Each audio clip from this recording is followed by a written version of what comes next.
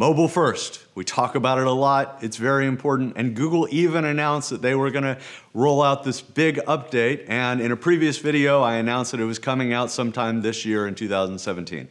Well, guess what? It's been delayed. It likely won't launch until early to mid 2018, which is good and bad. It gives you a lot more time to get your ducks in a row and figure out how to reorganize your website. So if you didn't see the previous video, I'm just going to reiterate what the mobile indexation algorithm update is all about.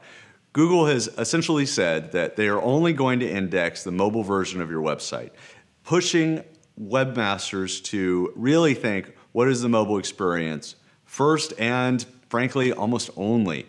Google is moving away from the desktop indexation. So what that means is that if you have a website on mobile that displays different content than it does on desktop, Google will only look at your mobile site for ranking your website in search engine. So if you are missing content that is helping you rank better on your mobile site, you'll need to figure out a way to cleverly get that content back into your mobile site.